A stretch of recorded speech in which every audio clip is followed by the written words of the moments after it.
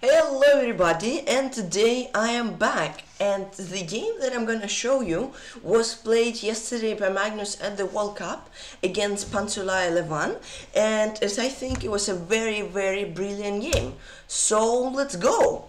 So Magnus started off with c4, English opening, c5, knight of 3, g6. His opponent likes going for some Benoni-ish stuff, because I saw in the first round of the World Cup he went for some Benoni like c5, g6. So this wasn't a huge surprise. Knight of 3, g6. Magnus played d4, gaining space. d5, also very nice move. d6, e4. So it is looking somewhat like Benoni. e6, h3. Knight e7. I mean, so far both sides were developing, right? Magnus plays knight c3. Computer already says that Magnus has +1 position, but as a human I don't really think it is +1, because in my opinion, like, the +1 is just because of this, right? The pawn on d5, which gains more space, so white has more space.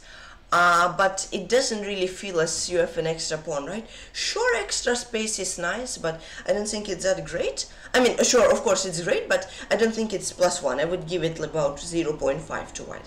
His opponent played h6, and Magnus played d takes e. Stockfish says that it's an inaccuracy, that Magnus just had to play bishop d3, and then like bishop d2, queen c2, just develop, castle, and then like this position, right? It is +1, but d takes e, knight e5. Sure, here you actually win a pawn, but for example, in my opinion, black can just get like e5.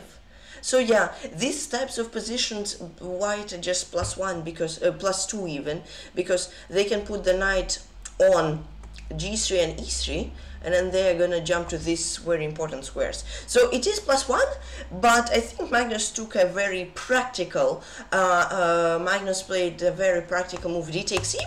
The idea is simply to create a weakness on d6, right? Wait, what?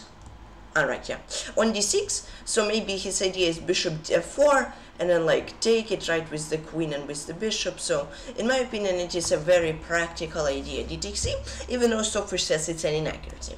His opponent took, Magnus played bishop f4, continuing his idea. Knight c6. So black sacrifices the pawn, but the thing is that why they are fine with sacrificing a pawn like that is that because they get a very good compensation. So queen e5, Magnus has to waste the tempo, queen d2, otherwise something like rook d8 or even bishop c3, right? This threat from his opponent. For example, Magnus plays bishop e2, that would be a huge blunder, because bishop c3 takes, and then the rook just falls. And it's completely winning for his opponent. So Magnus is almost forced to play queen d2. His opponent plays knight b4, which is an accuracy by Stockfish, but again, in my opinion, it's a very human move. His opponent had to go for g5, and then take c3, and then castle. So pretty much his opponent, right, is a pawn down, but as Magnus's pawns are doubled, and he has quite bad development, the position is equal. f6, and it's about 0.2, which is pretty much no advantage. The knight can get to e5, attack this pawn, and his opponent would be quite fine. His opponent played knight b4, and then Magnus made an inaccuracy back, a3. The best move was rook d1. The idea, because after a3, his opponent got g5 and rook d8, and it was equal, but the idea of rook d1 is that after castles, Magnus get a3. And now that if his opponent plays rook a d8, that's a huge blunder, because of a takes b.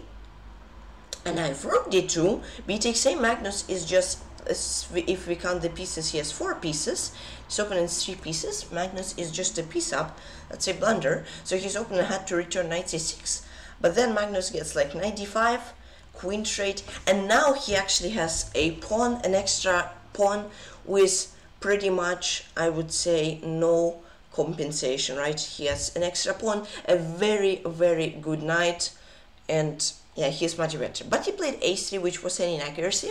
His opponent played g5, Rook d8 immediately was possible, but why it's good to include g5 is that the bishop is at 4 square, because for example you could have done the same thing, but now the problem is you cannot go g5 because then a takes b, and then now as we played queen c1, right, the rook doesn't hang and Magnus is just a piece up. So c5 first. Now we cannot take the knight because queen a1, we just lose the rook. So Magnus played bishop h2, his opponent played rook d8 and queen c1. So again, yeah, Magnus has won a pawn, but in my opinion the position is quite bad to play.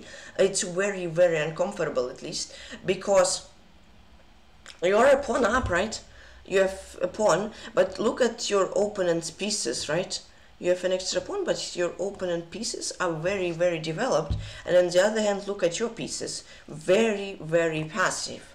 So Magnus' opponent, Panzer 11, played knight d3, which was a human move, but it was an inaccuracy. He had to go for knight bc6, bishop e2, then double up the pawns, queen c3, and then something similar like in the previous variation. Magnus is a pawn up, but a very good compensation for his opponent, so he doesn't really feel like it's better, and actually his opponent can be even slightly better. But Levon played knight d3, which was an inaccuracy, because now his idea was to take the c4 pawn, but he let Magnus to finally finish his development, because he was a pawn up right here, right? But all of his pieces were extremely passive. But after knight d3, bishop d3 was forced, and then castle was pretty much forced. Magnus gave the extra pawn back, but he got a good position. Knight d5, stoppage doesn't really approve it. It says it's an inaccuracy. It says better move was rook d1, takes knight d1, and say bishop moves. Bishop d6, the idea is that we prevent castling because this hangs, right? So we just take and we're winning. But for example, if, I don't know, and also this pawn hangs, right?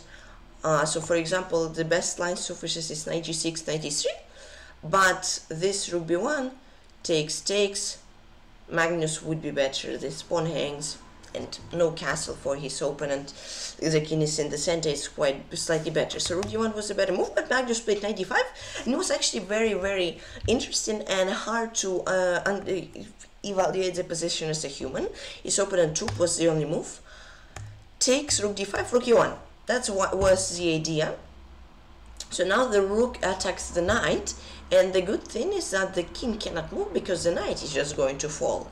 So rook e1, queen d8 was played by his opponent protecting the knight. Queen c4 again, because pretty much if Magnus would just wait and play queen c2, then after castles, right, his opponent castled, and then he's just a healthy pawn up, then gets like b6, knight c6, knight d4, right? I think with red arrows are better, and then he would be better. So Magnus plays queen c4, and the idea is that after castle, I am offering you guys to pause the video and think what the best move is for white here. Alright everybody, I really hope you found the move. It was brilliant, rook e7, and the idea is if takes queen d5, and that's completely winning, and if for example b5, then you just go queen e2 and your piece up completely win as well. So queen c4 was a really nice move. He saw Levon didn't castle because of rook e7. Of course he played king f8, but now as you can see king is quite bad, right? Still stuck in the center. It's very unpleasant. Magnus plays knight e5. Okay, Stockfish again doesn't really like the move, but I like it. Stockfish suggests playing rook e2 with the idea if a6 you get rook a e1, and now you attack the knight, right? And then if, for example, knight c6, you get brilliant queen d5, and queen takes, there is just rook to e8, and that's mate. So rook e2 was a nice idea. Stockfish says the best line for black was to sacrifice the pawn and then get like king g7, and it would be more or less equal. But okay, Magnus played knight e5, and knight c6 was a mistake from his opponent. He had to go for a5, but it doesn't really feel human, to be honest, guys. The idea of h5 is rook h6. and then you maybe perhaps want to double up the rook, so go like king g8. So it's a very not human move. Knight c6 was a very human move, but yeah, h5, his Levan would even get slightly better position, but he played knight c6, then rook a d1. You may say like, oh, Magnus blundered a knight and the rook at the same time, but he didn't, because if you take the knight, then the rook on d5 falls and Magnus is completely winning. And if Levan takes the rook, then he just mate in one. So yeah, Levan played knight d4 as the only move. Magnus played king h1. Nice move to step out, I think, out of any like, you know, checks just in case. Oops. Any checks just in case. Waiting move, and Levan made an inaccuracy b5, which was actually an inaccuracy slash mistake. He once again had to go for h5, and then b5 c4, and then Levan is a pawn up, but as the king isn't castled, it is still quite unclear. The only move is bishop d4, rook d1, then the idea of h5 works, rook h6, and then the position would be equal. But again, it's not very human move. So Levan played b5, Magnus played queen d3, h5, knight c6, only move for white for Magnus, which keeps the advantage. Then queen b6, only move for Levan to not lose, because for example, if something like queen a8, there is knight e7, and then there is some queen e3, and queen is very, very passive on a8. Okay, so queen b6, because now for example the same line, right? Rook d8, here there is already like bishop f6 or queen f6, it's fine for black. But okay, in the game after queen b6, Magnus played knight e7, rook d8, and now he played knight f5. And now Levan blundered. He had to go for bishop f6, but already now after bishop e5, Magnus would be pretty much slightly better. He gets like knight g3, and then these pawns, and because of the king, Levan most likely is gonna blunder, well, not blunder, but he will have to sacrifice, as you can see, some crazy lines though, but he will have to sacrifice this pawn. He takes this pawn, rook e3, but Magnus' king is much safer, so Stockfish says Magnus is slightly better, even though he's a pawn down. But bishop f6 was the best move. But Levan played queen g6, which was a blunder, and now Magnus found bishop c7, very nice move. And then Levan played rook d7, and once again, guys, I offer you to pause the video and find the absolutely brilliant solution which Magnus found in this game, and after that Levan just resigned. So yeah, guys, pause the video and think. Alright everybody, I hope you found the brilliant rook e8 sacrifice in the rook. And now it's Levan just resigned because the only move for him was king e8, but then after queen e4, I don't know, king f8, there is just queen e8, and then rook d8, queen d8 mate. And for example, if queen e4, knight e6, then there is queen a8, knight d8, rook d8, doesn't matter, queen d8 takes, and that would be mate. So Magnus found brilliant rook e8, and Levan resigned. Okay, I was already lost after queen g6, bishop c7, because for example, if rook c8, Magnus gets bishop d6, king g8, knight e7, and that's a fork, and he's completely winning. King h7, he wins the queen, it's game over. Stockfish suggests bishop f6, but takes, queen e4, trading queens, taking d4, and then rook e2. Well, rook e2 is a weird move, but like anything wins. The pawns once again are super weak. Magnus is up in exchanges, +6 position, totally winning. So yeah, rook d7, very nice.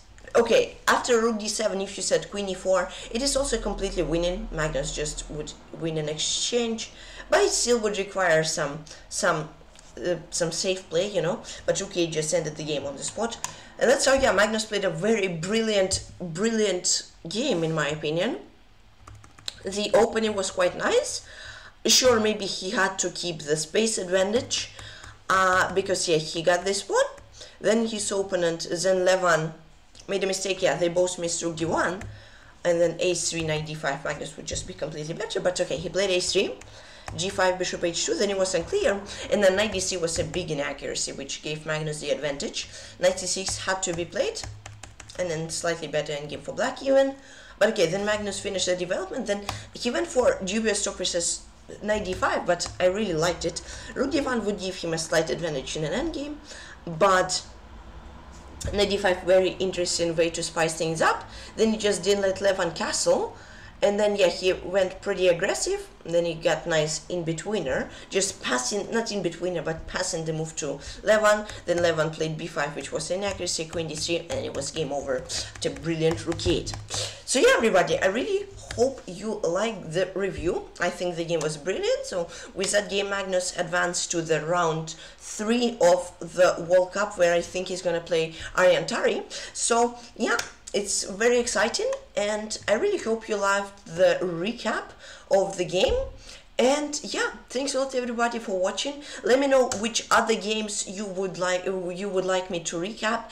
And yeah, I hope you like the recap, and I'll see you all next time. Take care everybody, and bye bye.